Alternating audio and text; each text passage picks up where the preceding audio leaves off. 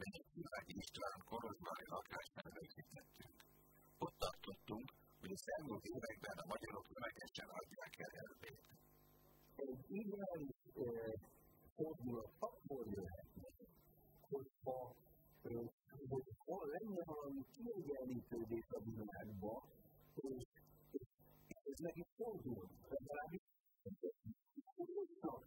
visszajönnének emberek. Tehát gazdaságilag fölendőnek, olyan lehetőségei itt lennének ezeknek az embereknek, a ma elvándorló fiataloknak, hogy egyrészt ne érjön meg azt a világos régiót, próbáljanak érvényesülni, vagy ott éljenek ezután, ne érje meg. Ők esetleg a külföldön szerzett tapasztalataikkal, akár a üzletéletben, akár a tudományokban érjenek, és itt már azért a érvényesülésük meghatározódjon azzal szemben, ami volt. Az Európai Uniós Társaságban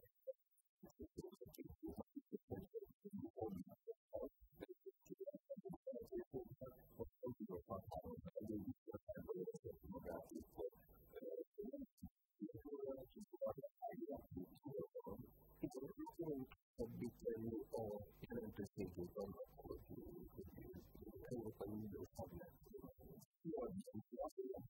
Vagy a dolgot.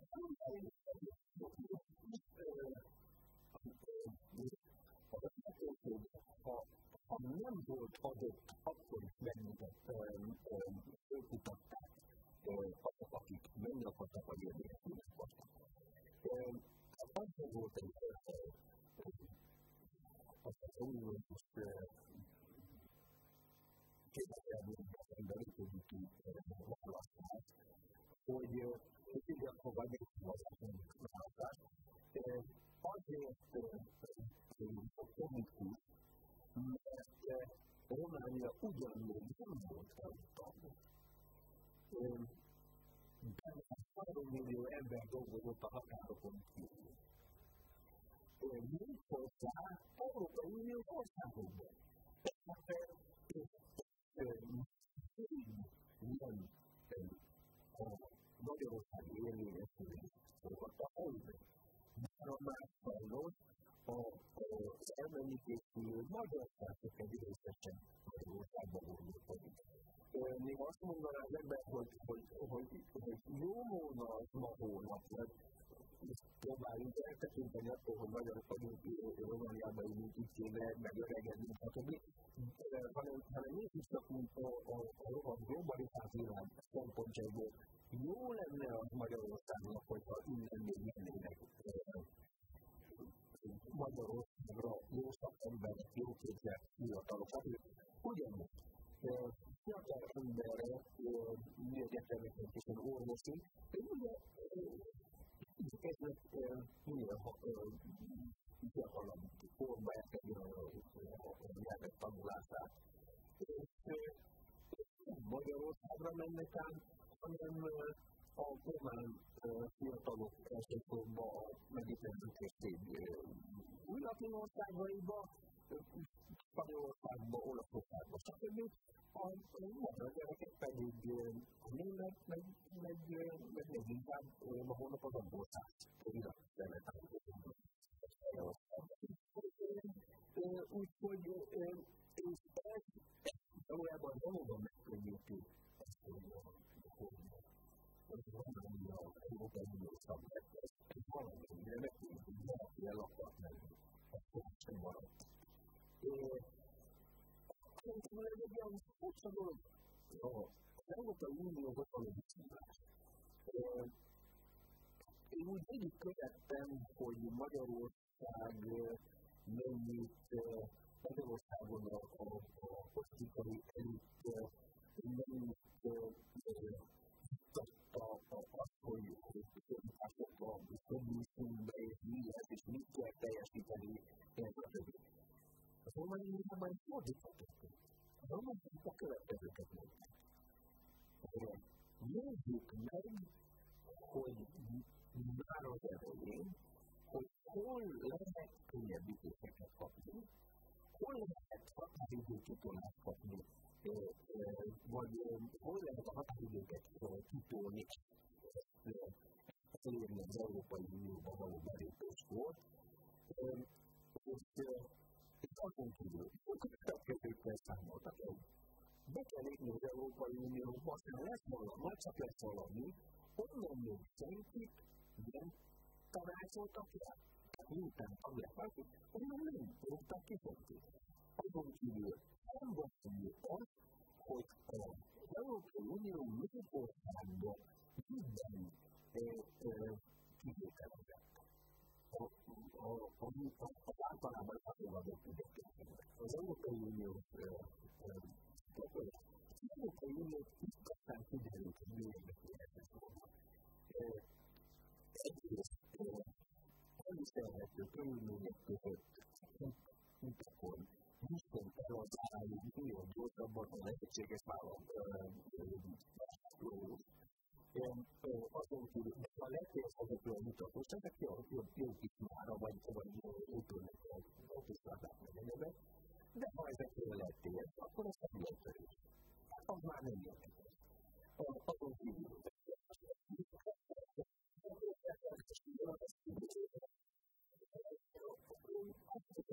Elköltöznek, majd elvágták az erdőt, tehát azon kívül a környezetvédelem és egész Európában, és erre vannak haladékai irodalmi állnak, azon kívül állítólag ugye visszadtak erdőket, meg adják vissza az erdőket, igen, de nem őriztek, nem állíthat földök mindenha alá, ugyanúgy tarolják, hogy egy hiába Európai Uniós tagságban, ez nem érdekli náluk. Az már inkább, hogy legyen valamiféle jogbiztonság. Ugye mondjuk nem arra gondolok, hogy a korrupciók lennek a kapcsolatban, hogy most is megvan, viszont az, hogy például lehetőleg egyszerűen belül vállalatot alakíthat, ennek a jogi adminisztrációs ügyek bonyolíthatók legyenek, igen, ebben tényleg, hát talán klinikus lennék azt mondanak, hogy minden maradt a régi, de talán minden nem, de nem.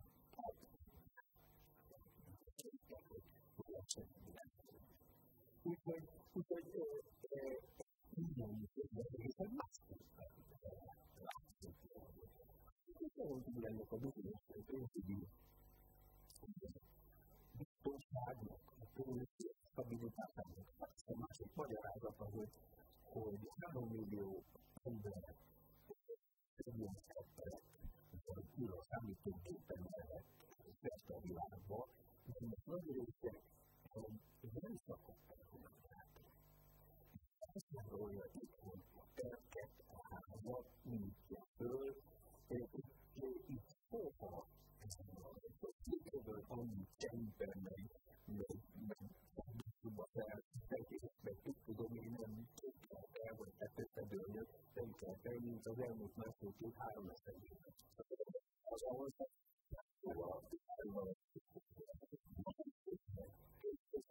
de nem mindenhol hanem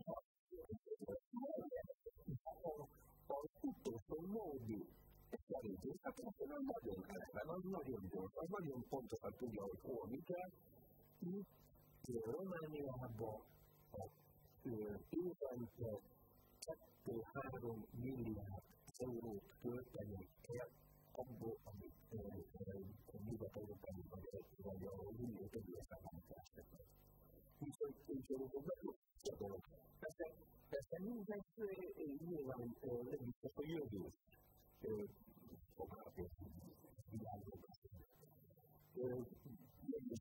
Meg ki tudja, hogy holnap után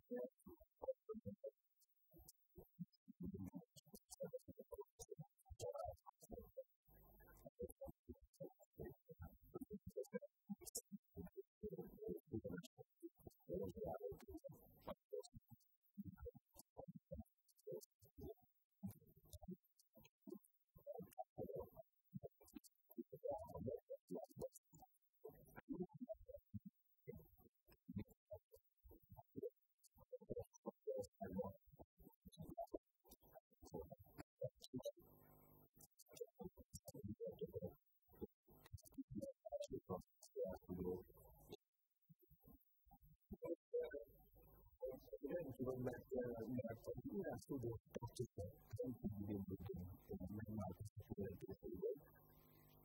Csak minden mindenki.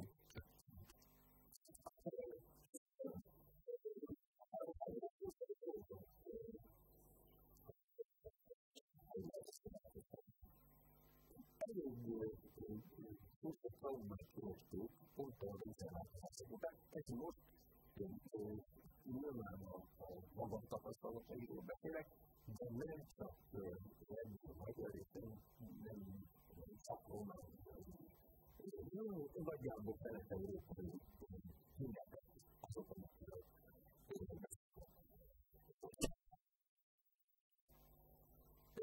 a diktatúra ügyében a maihoz képest kis ennek szerepel volt a művészeteknek és a művészeteknek. Pont azért, mert a hatalom tartott tőle. És meg akarta változolni, ezt akarta. Másrészt szépen akarta tartani. Viszont mindenképpen a hatalom ugyanilyenek az előtérben, tehát bármiféle művészeti közösségek. Hogyha mindenképp akarnék mondani, akkor azt mondanám, hogy soha olyan, hogy mondjam, érdekes, fontos nem volt a hatalom számára a művészeti diktatúra.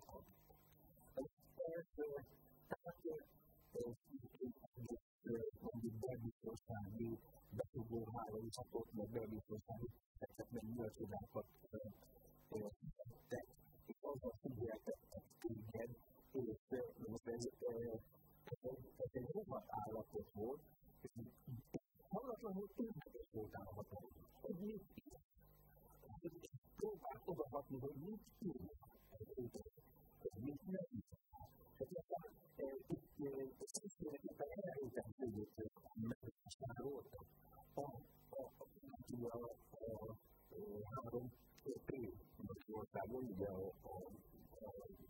tűztek, hogy legalább a tűztek világába kerülsenek vissza. A tiltásokat a cenzúrák. A cenzúra, egyből is hatalmas cenzúri apparátus tartottak fel. Most nagyon furcsán hangzik, és mondom, ebben lehet némi cinizmus, ha azt mondom, hogy mikor mindenkinek szűnt, ettől valami furcsa népszerű épül. És annában kerítette a művész világot, tulajdonképpen akármit csinálhatunk, ezt senkit nem érdekel. Figyelve, hogyha ma, egyáltalán a rendszerváltozások után valamelyik politikusról a művész elkezdett volna szabad haragni, hogy tortként festeni, amikor kiállítson, és hogy elkedvesedjen neki. Hát, ugye már is hónapra tönkregelte volna a sajtot, és ettől ő maga iszonyodott volna, vagy megtegett volna, hogy valaki ilyen kultúrban belőle, egy más hónapot. És gondoltam, hogy ez a művész világban mit okozok, nem is mindenki a vitátort akarta volna teszteni, de tudta azt, hogy ez nem tőle, vagy ilyesmi, és azt, ha nem valamit tesztelni, akkor tudta, hogy ahhoz képeskedett, hogy tőle nem lesz tőle. Hát egyáltalán itt ellenzékileg nem lehet többé a művészeteknek. Azon kívül, hát ugye a művészeteknek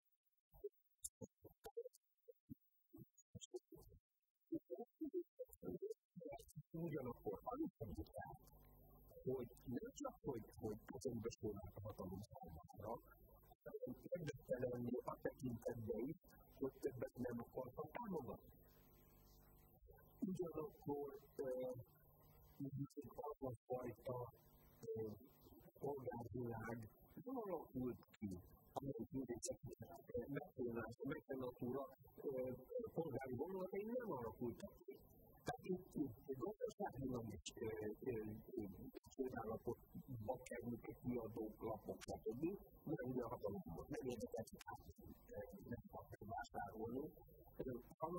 azért is a lapokat, mert a cenzúrázta, azért alkotási szövetségekben gyűjtöttes valahonnan elég megélhető bizony, hogy szemelők legyenek. Most mehettél a szemed világába,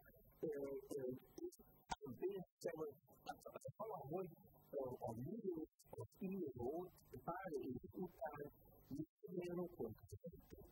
Aki valami rosszabbú hajnali vonaton érkezett vidéki nagybácsi, akik kerülni kell, mert esetleg sziránkozni fog, fordulni, és elmondja az ön nagy bánatát. Ezzel pedig boldogítsa a papját, szóval az utat nagyszabadulban ilyen. A szólók jelentős. És amit kiderült, hogy mindezek íródalom, mindig izgalomba tartotta a személyeket. Mindig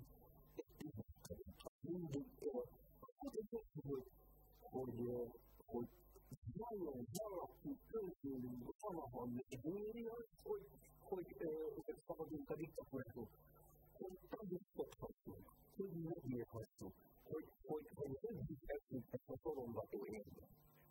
Megértük, és a kocsában érdekeltek. Szóval, de merőben más érdekelt a világot. Szóval volt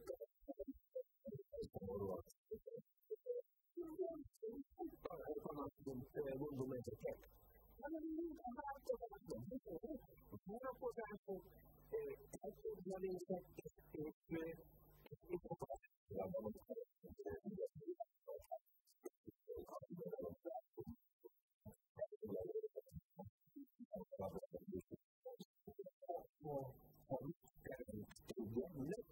megépíti a karriereket, a média igazából sok esetben irodalmon túlült meggondolásokból, vagy nem hagyományos, vagy nem eddig is nem értékesítő. Mert valamiért valakinek jobb vagy. A változás elsőbb kezdve az artisztus koncepciót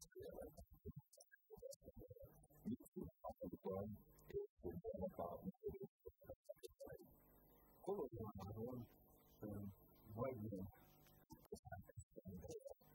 a Debrecenben alapította a múzeum óta létezik irodalmi. De volt sor, amikor több is, helyes módon éppen a királyi Románia éveiben ugye megjelent itt a Déhelikon, a Pásztortúz és szépirodalmat közvetlenül is. Most 200 éve megvan, de most a szoros irodalmi folyóirat, tetszik, nem tetszik ma, a Kolozsváron megszerzőseikon.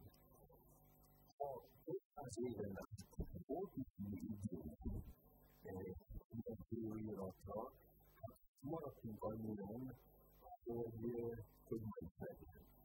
Megfelelően a 200 év alatt a mainál sokkal jelesebb szerkesztők vezették a éppen soros irodalmi.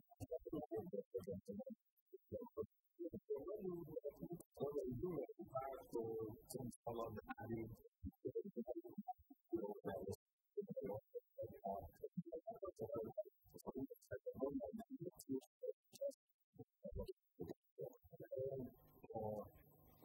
nem próbáltam meg leváltani az itteni irodalmat, hogy itt beszélni fogjuk, nem?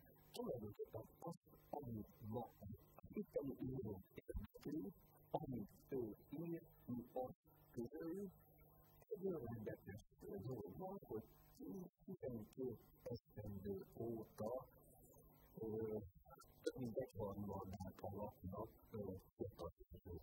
művei töltik meg, valahogy művelő is lett a helyükön. Ebből van egy furcsa kettősség a folyóiratban, mert egyrészt novellák, versek, a László Forradár mikroeszéi, táborlásai hetenként szinte állandósultak, és valamiféle onni kultúrtörténeti tanulmányokat költözünk, és ezzel szemben ugye ezek a kevés összetételeket szakítja a fiatalok lapja a folyóiratban, amelyik egy ideig szerint milliómos nagy kilométerét, tehát ilyen bolond avantgárd filmekkel, néha akár a szalonkrialitáson túl menő szabadságossággal is, hát ez egy ilyen furcsa kettőség van majd, akkor ez örvendetesen tartom, mert így viszont őket is érdekli, akik például a jövendő olvasókat is érdekli az, ami ebben a mai irodalmi életben. Hogy élünk, nagy érdeme ennek a lapnak, hogy az elmúlt 16-18 esztendőben minden számon megjelent, tehát valahogy kikerült a rendeköltségre és a szerkesztő gázsiára valami, ami így szerint. Valamelyes magyarországi támogatásokból, és most már egyre kevesebb és egyre kevesebben kerül elő, viszont valamit mára, érdekes módon, mára valami szociális támogatásból a magyar kultúrszerűs által kultúrában. Valójában a magyar kultúrában a kommunikáció alapítvány, ez már a Romániában élő magyarországi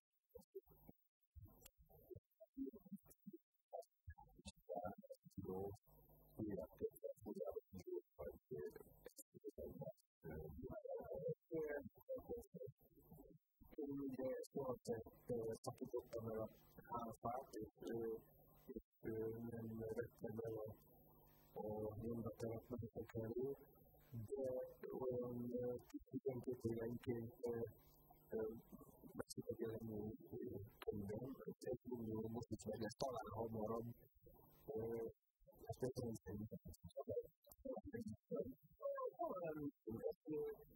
és már elég régi ideje a múltba bolyongok, tehát a holló idő az a Amerikáját. Itt most közelebb jöttem, vagy 200 esztendővel, 18. században átszódó históriumi hogy mondjam, egy öreg bíró haláliája, meg gondjai valahol a boszorkánypárt befejeződésének, elcsendésének pillanatában.